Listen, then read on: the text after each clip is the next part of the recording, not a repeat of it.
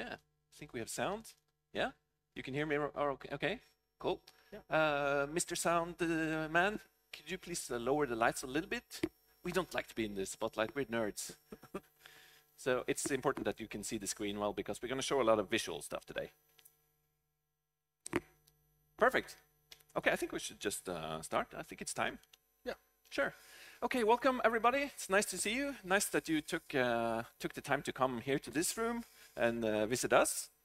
We are going to talk about how we ended up making a whole new animation production workflow, combining like classic 3D animation with new real-time game engine features, where we actually record puppet animation using this Xbox controller. That exactly. Yeah, this one. This I use this for work.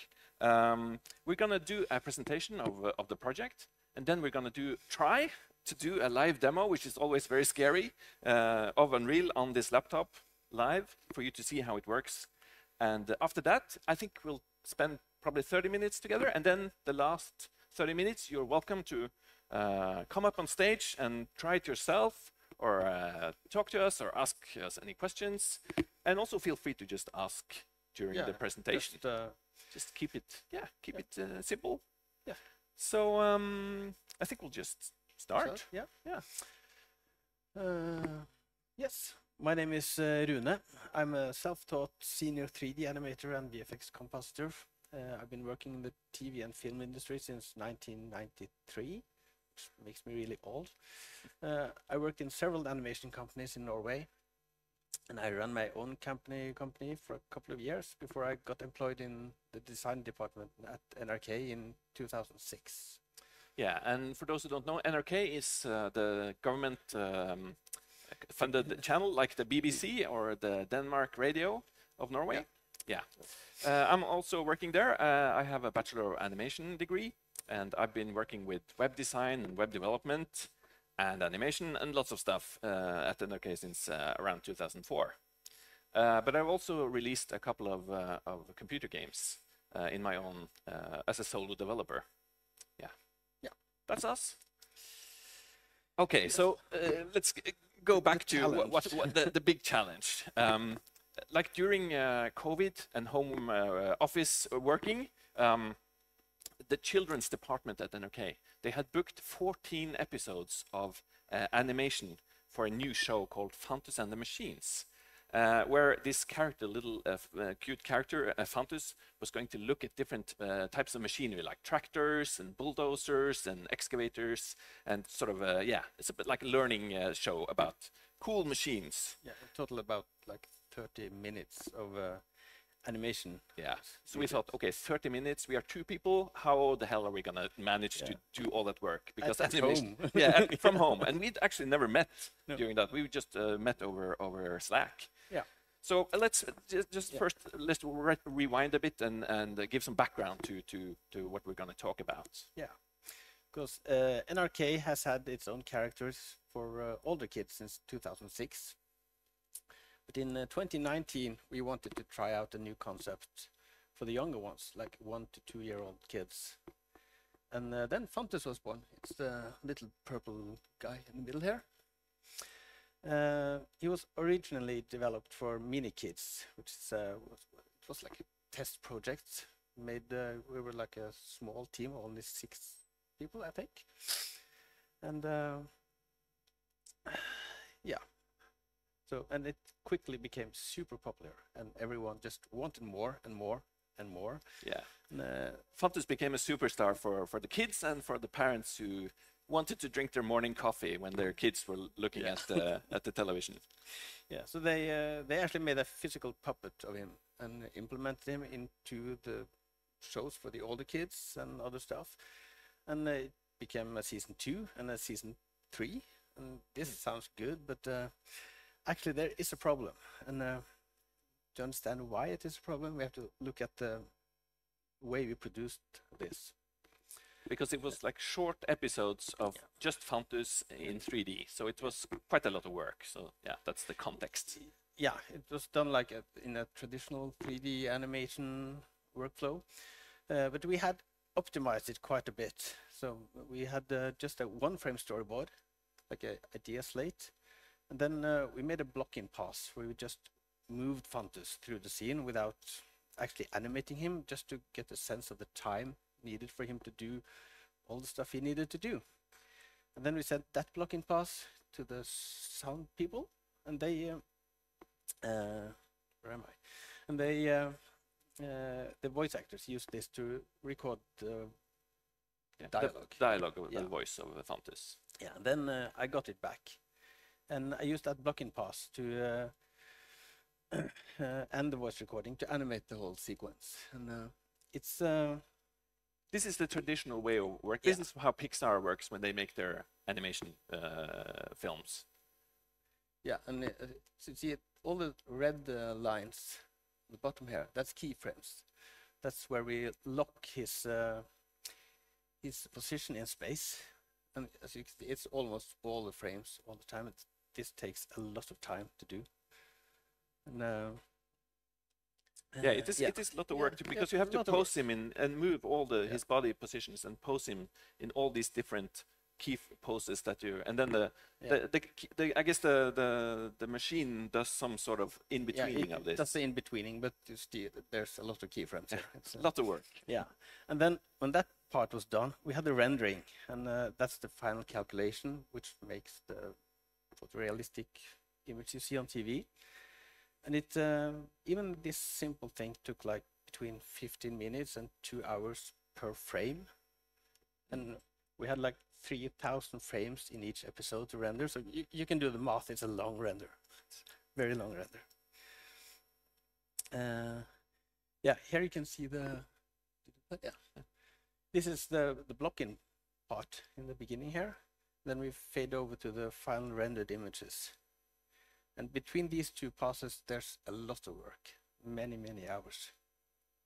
And it quickly became obvious that it was too much work for one person to do all this 3D work. Yeah, because all this Fantus before had only been done by Rune, so he was the sole animator on these previous seasons. Yeah, and and I knew that the children's department, they would want more and more and more. So that's why I started looking into Unreal to see if there was something we could do to save time. I quickly figured out it was not suitable for this. So because he's like moving around all the time, he's touching stuff, and yeah, it's a difficult task to do in Unreal. So 1 week later, we got a request for a new show, actually, which was Fantus and the Machines. And here Fantus is just going to walk around and look at stuff and point and wave and not touch anything. So it was perfect for a workflow with Unreal Engine. Yeah. Just quickly, Unreal Engine, what is it? It is a game development engine, a suite of software you use to produce computer games. It's free to download and use. And it's being used not only in the games industry, but also like in architecture, visualization business, and in special effects in TV, like the Star Wars shows, where they use Unreal to make like fake backgrounds behind the actors.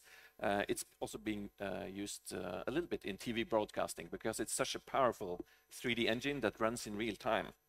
And NRK had started, we have started testing it out for some very simple 3D graphics. The white dots. Yeah, some small dots and some, like, testing out, see if it was viable for TV production, because 3D TV production is quite expensive and time consuming. So this was, yeah, we were sort of testing the waters and see, can we do something cool with Unreal? Then, yeah. Nothing like what we were going to do. No. So anyway, my initial thought was just to make simple loops in Maya, which is my main program, and put them into Unreal, and put them together and render with Unreal. Yeah, that just some simple, like you would make some simple waves and points, and because Fantus was just going to look. He was just going to stand there and point and look. He was never going to move, actually. But then Mattis here came back. Yeah. And he had this great idea that maybe, just maybe, we could use the game controller and move him around. And So we did. Yeah, I guess so. Because I had been out from NRK for a couple of years developing a 3D game as a solo dev, and I came back with some newfound knowledge about creating characters. And I had this idea when I saw Rune's character. I thought, hey, maybe we could make Fantus as an actual game character. And usually, when you make a game character, you have a model. The actual mesh of the model. This is Fantus, and inside there's a skeleton rig. You can see these are his bones actually. And Rune uses these bones to... It's the same rig actually that we use in my app, but so it's transferable to Unreal. Yeah. So you move the bones, and Fantus moves with the bones. But the cool thing about Unreal is that you can have these animations that Rune has made, but I can also override them in Unreal in real time. I can twist them and move them and scale them and move them around. So I thought maybe we should try to see if we can sort of combine animation and real time using this game controller. Like a character has, like I said, it has a body, it has a skeleton, it has usually a state machine, which defines all the states or the animations that the character can use or do. And it has like a character controller that handles the inputs or the events that we want to happen. It's more a bit like the brain of the show. And we're going to show, like all this, we're going to show you like for real in Unreal afterwards. So, but of course, this was easier said than done. I had not used Unreal much at all. Neither of us had. We had opened it and so it was a lot of work just trying to figure out stuff. And this here is Fantus's state machine as of today. These are the things that he can do. He can sort of he can jump, he can turn left and right, and he has this idle position, which is basically a central position that we go out from. It's like the root position of Fantus. So almost everything has to go through the idle position. Yeah. So he can stop, go from idle, and do jumps and turns, and he can point, and he can do all sorts of stuff in this state machine that we built for Fantus. And this is a very common way of linking animations in a character, because you need to know that you can't play two animations at the same time. That would probably be a bad thing. And this is, sorry for the spaghetti, all the coders out there, sorry. We're using blueprints in Unreal. So it's a messy, but somehow easy for us to understand how this works. These are all the events or the triggers that Fantus can do. Like if you press a button here, up here, like here are the buttons, they will do all these different things. So that's how this is sort of set up. And of course, I'm going to show you afterwards in Unreal.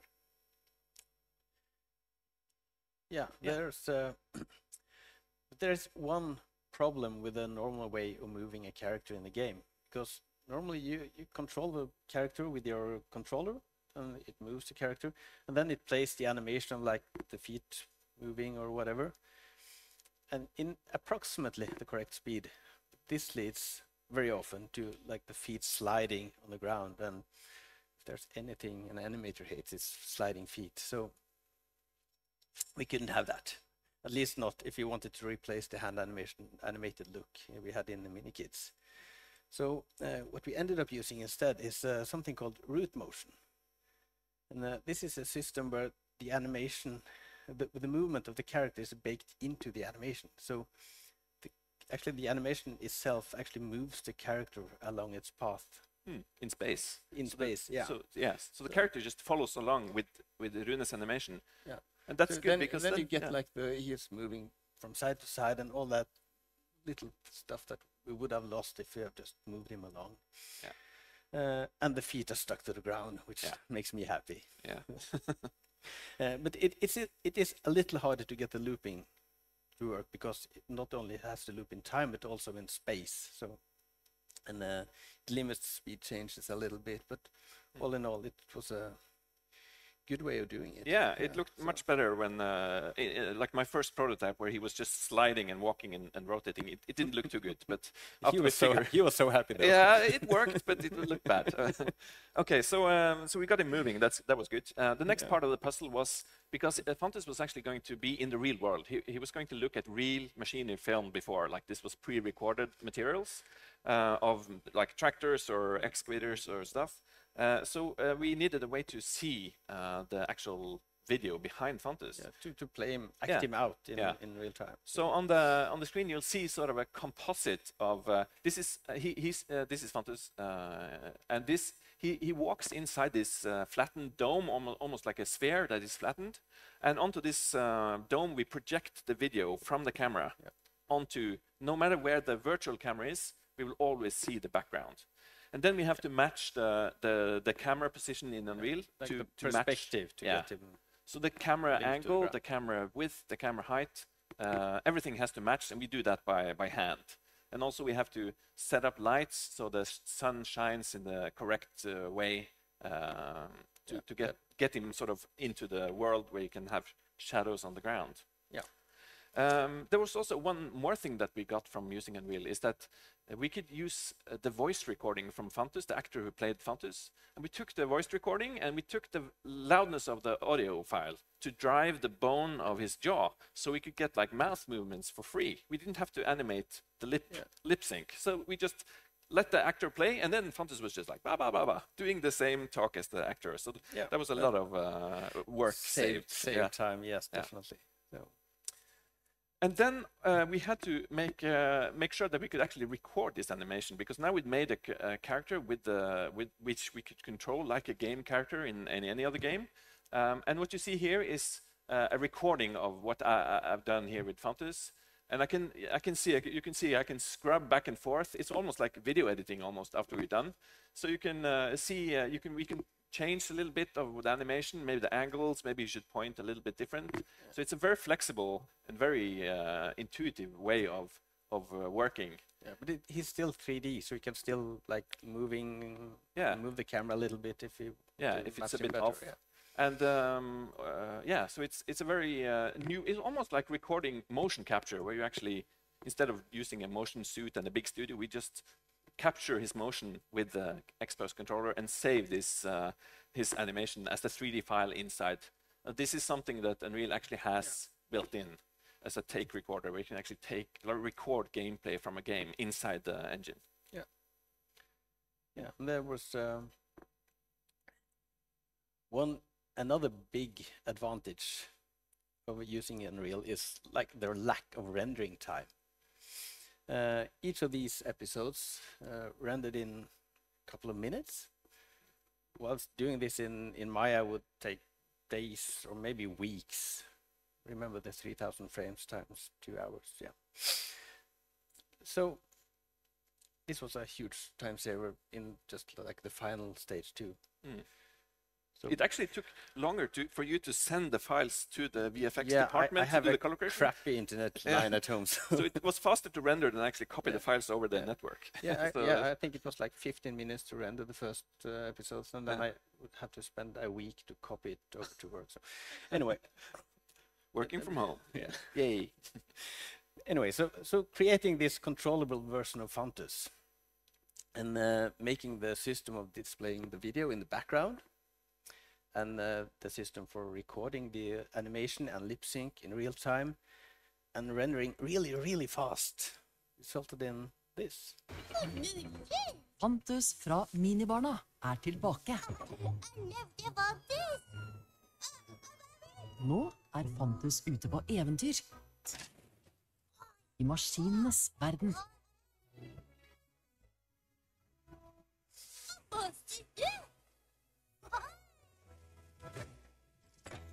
Fantus og maskinene. Se det nå I NRK TV og I NRK Super. So this was the trailer for the first season. We made in total 14 episodes, and including the research and development time from home office, the two of us made it in about 3 months. A little over 3 months, the whole total for in 14 the episodes. TV world, that's super quick. Yeah, that's fast. Yeah.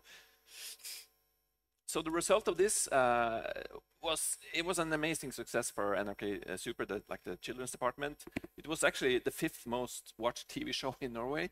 It was sold to a bunch of countries. It got 3 more seasons and another like with the animals. And it has the machine seasons have like 50 million views in Norway, which is we're like 5 million people, so it's a pretty crazy view numbers because it's a show that I mean, both tractors and cute animals. I mean, both, a good combination. Both the dad and the kid is happy. Yeah. So that's how we sort of ended up solving this problem of creating lots of animation in a short amount of time, creating a whole new system of animating. And even Epic Games got in touch with us and wanted to know more about this process because in the VFX business they usually use Unreal for the backgrounds. It's not so often that you use it for like the main characters. So they were really interested in what we've been doing. So with that, I think it's time to go to the demo. It's a bit scary, just so you know. Maybe something crashes. I hope you're fine with that. And of course, after I've done some, show you some of the Unreal stuff, we're gonna sort of end the presentation. Then you can just come up here if you want to try yourself, play around. If you have some questions or just please come up and try. Yeah. Don't feel embarrassed. Please come. We're friendly.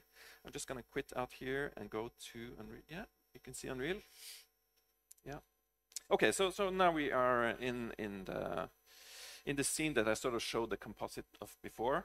I can probably move around. This is Fantus in a wireframe version. You can see this is the dome I talked about.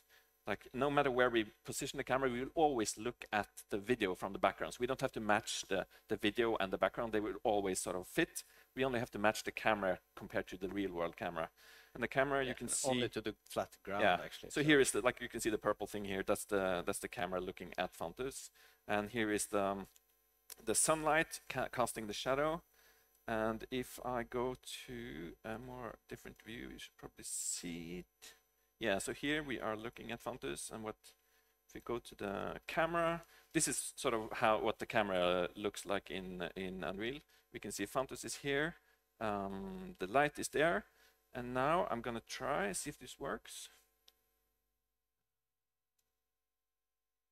Okay, let's see. Yeah, it works. Okay, cool.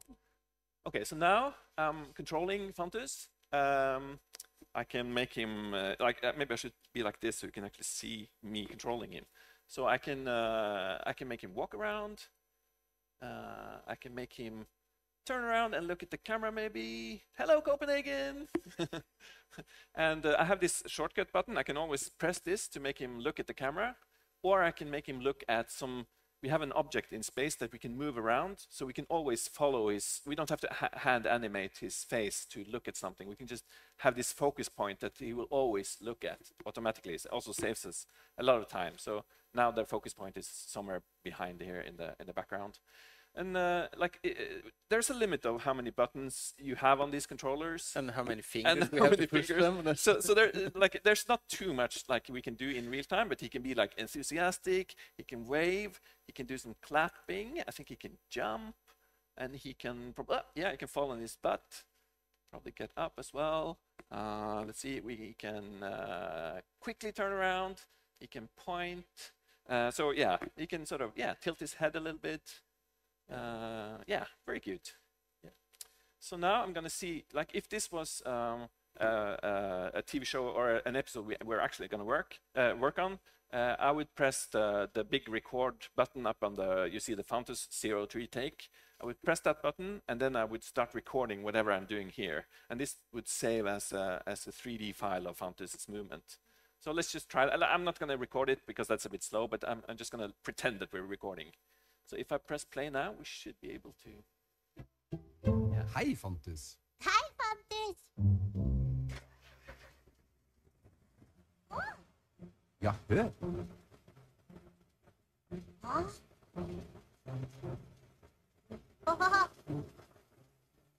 Ja, Det er en julelaster.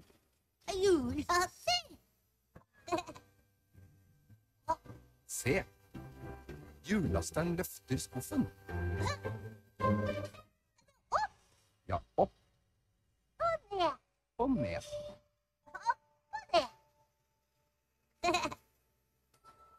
Hva skal hjullasteren nå? Yeah, that would be like okay, that was a decent take, but what the cool thing is have to do it all over again. Yeah, you know that. yeah. The thing is that the cool thing about working like this, it's very different from animating like in the traditional way of like pose to pose. This allows for much more freedom and creativity. And if the director wanted to see this, we could just screen grab it and send it to him in a couple of minutes, and he said, no, Fantus should actually be in this scene. He has to come from this side because of some reason. Or maybe, oh no, I want him to like when the car comes in, I want him to go like, oh, fall, and then point, or It's almost like being in the studio actually with the like the real puppets and stuff. So it's kind of the same workflow as they do in the studio. And if something doesn't work, we don't animate it again. We don't fix it. We just take a new shot. Take a new shot and try again. So it's a whole new way of working as an animator, and it's quite a lot of fun as well. I'm going to show you something that's not official yet. It's a sneak peek of the new project that we've been working on for last 6, 7, 8 months. Because of course they wanted more. Yeah, because this was so popular, and they said, okay, we need more Fantus, more Fantus, more Fantus. And now we've been working on a new show where Fantus is going to play with kids in the studio.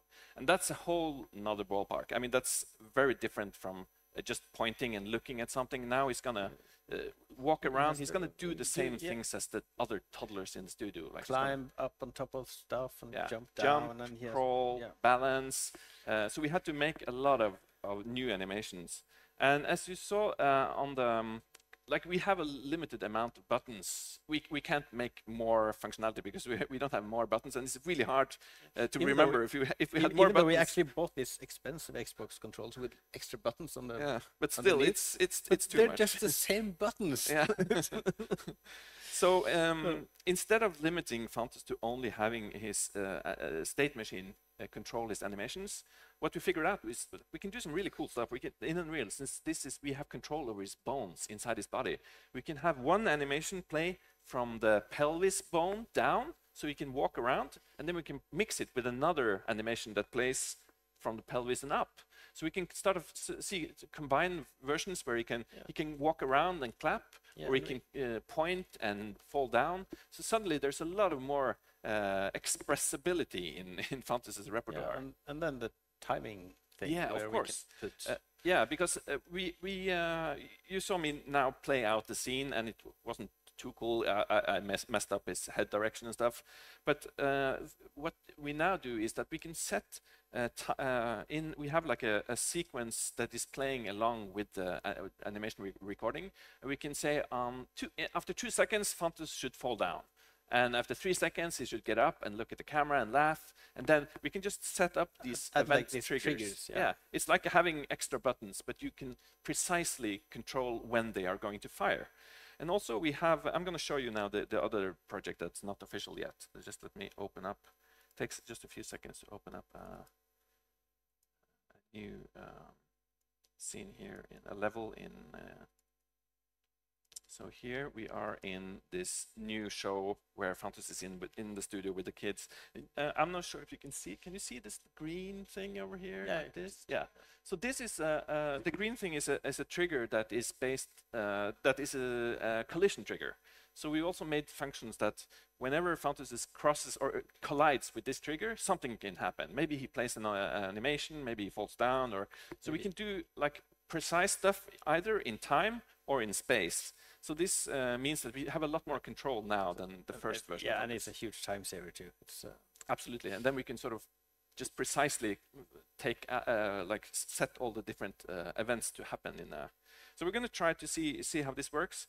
In this scene, I've set up this collider to when Fantus collides, he's going to try to crawl up on this tile over here. So this is a much more complicated shot, and I'm probably going to mess it up. But here, I just have to click inside. It's very dark. Yeah, it's a bit dark. Hang on, I'm just going to fix that. Okay. Yeah, the post-process will down there. No, it's it's so small. Usually, like working on in Unreal, you need a 4K screen. It's like full HD it's not good enough. Let's see. Here we go. I think this is better. A little better. Okay, so now I'm gonna try to walk Fantus in. Gonna have him look and then look at this, and I'm gonna try to make him walk I'm out. gonna climb that. Okay. Yeah. Oh, yeah. It was a bit. And he almost lost his balance. Can I do it? Can I walk it? Oh, and stop here. He's gonna look down and he's gonna do a jump, a big jump. Woo! Yay! It worked. And then I could probably play the video in the background with the kids.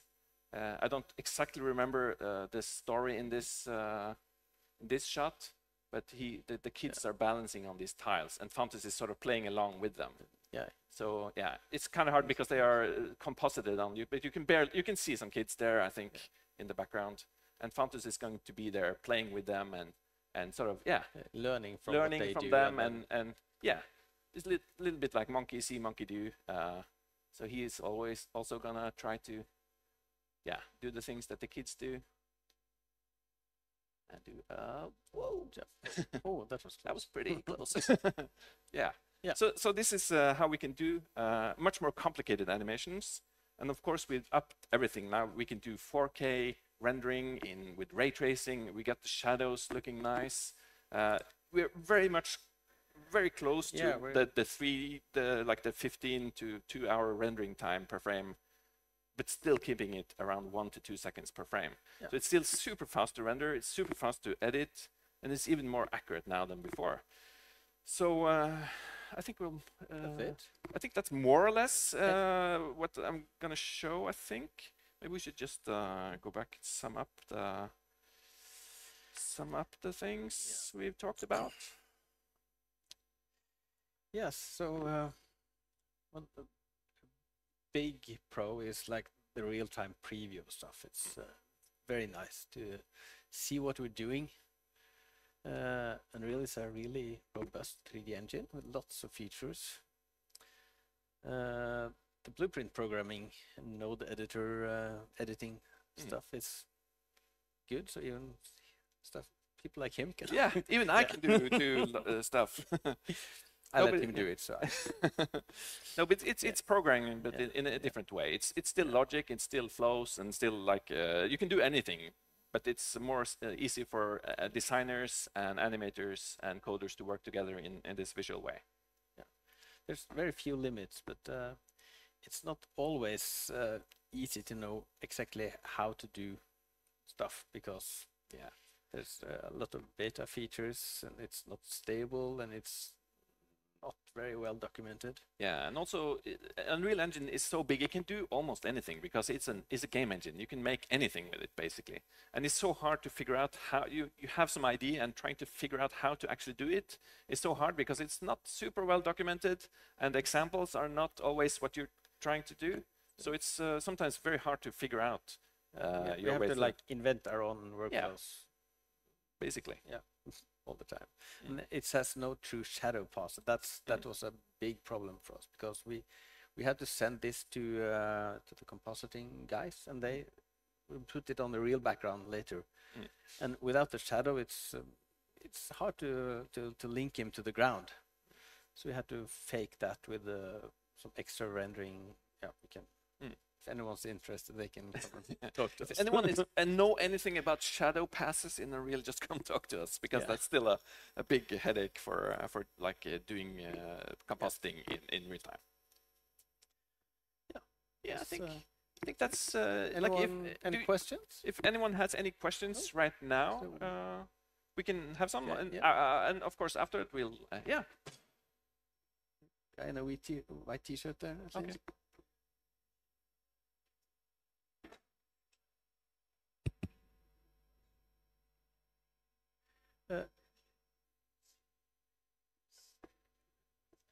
Yeah.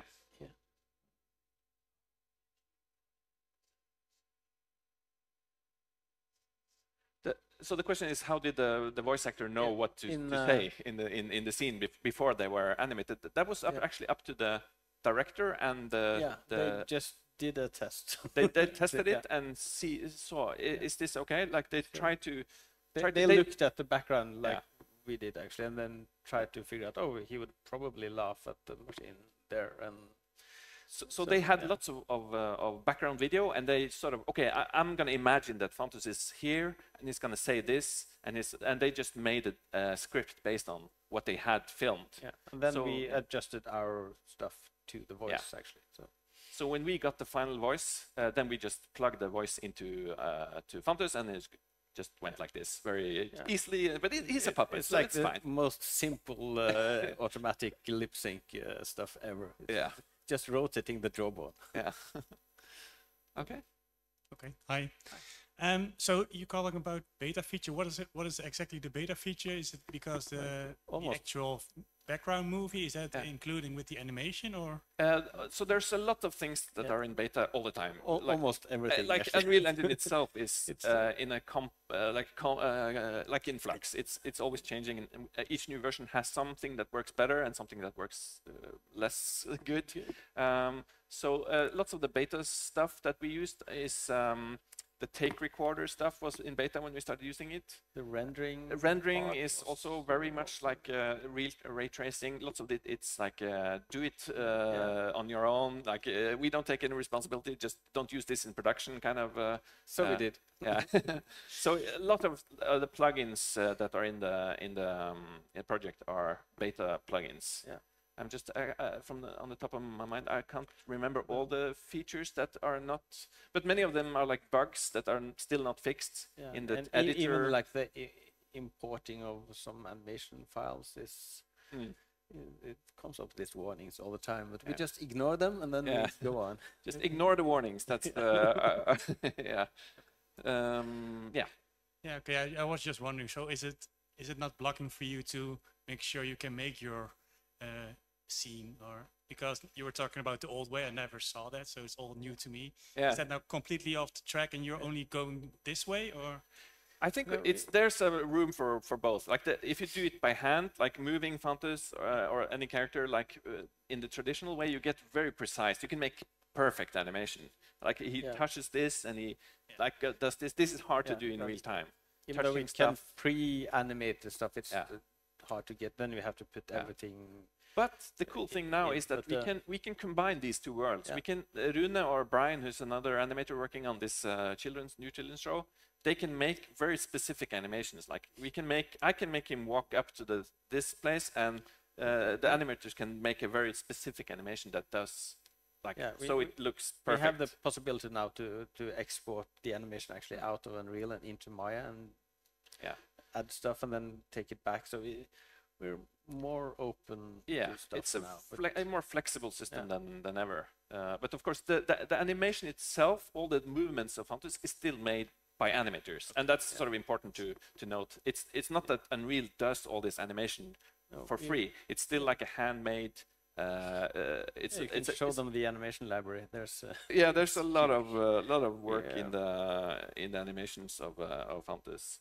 So it's kind of hard to see maybe even here, but Fantus, like there's a lot of animations here. Like all these are pre-animated, exported out of Maya and then imported into Unreal. Just small, short, usually loops that we can sort of combine and use. It's almost back to where I was intending to go with cutting it together in Unreal. Only we used the game controller and do it in real time. So Okay, clear. Thank you. Sure. Anything else? Yeah. Hey, how many actions can Fantus do when you have the controller? Right now it's 1, 2, 3, 4. 3, 4, 5, 6, 7, 8, and then 9, we have 10. the shift button. So it's like 12, 13 real-time stuff. But of course, you can map it. You can have like a MIDI controller, maybe a keyboard. Or we can have another guy with another controller. Yeah, because when you talked about, I was just thinking it doesn't seem like there is a key issue. But you were talking about, I was thinking like you could hold down a trigger to do a modifier or something like that. And it would easily be about that.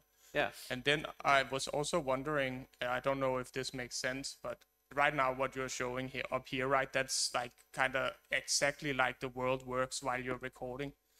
would it maybe make sense to do something like in video games where you have a UI layer where you could do stuff? So, for example, maybe you could have instead of a weapon wheel, then you could have a canned animation wheel or something like that. And then this UI layer, right? It only exists in your view, but the view you export is different. Like anything is possible. It doesn't have to be. It could be a fake set. It can be a real video. It can be things in front. It can be things in the back. Like if you have the imagination and the technical skills, like anything is really possible because it's a very open sort of engine. Yeah, we set it up this way because it's easy to control for TV production. So he moves in like a strange way. Yeah, he's like tank control. He doesn't like you can't move him around like in a like you would in an easy playable game. Yeah, like moving back and forth and sideways, and then you use the triggers to turn him. Yeah. So it's but you can come and try. Feel free afterwards to try yourself. Another question, you talked about one of his views snapping to a focus point. That focus point, is that set up as part of the environment? Yeah. It's actually just a 3D object that I made that we just animate to where we want him to look. So we do that before we record. So it's this. So in this sequence, I'm not sure. You see here it's following the pink girl here. Yeah. So when he's playing in this scene, he will always look at the pink girl and maybe on the yellow here as well. Yeah. So we do a pause first and then just animate where we would. It's very simple. You just move this eye around and Fantus will... You can choose when to look at it or not look at it. So it's, again, very flexible. Anything is possible. Yes. Okay. Nice. Cool. And we can, of course, override it too. If there are no more like... I can have a question. So in the beginning you mentioned that you have a sphere on which you map the videos which they sent you. Yeah. The sphere is static, and the Fantus he moves on a plane, which is actually, the part we need is actually just the floor. The reason we have the sphere is to avoid any shadows or stuff in the background. It's just so we can move the camera around and always see that's why it's a sphere. We have to project the background to something. And then there's an invisible floor that Fantus can walk on as well. So if we can make like in this scene, it's actually I made some. I think these are actually like 3D tiles that are placed in the scene. So when Fantus walks across on top, he actually walks on some 3D objects that are matched just by eye in this case. So but we can do all kinds of stuff. You can have like hidden objects or hidden triggers. It's anything is possible. Everything is hard. We That's can use we can use like a tracked camera path too. But luckily most of the shots here are just static shots. We can just. But we made some shots with tracked camera as well, and that's also pretty cool. Yeah. I think so. Thanks. Yeah, that was it.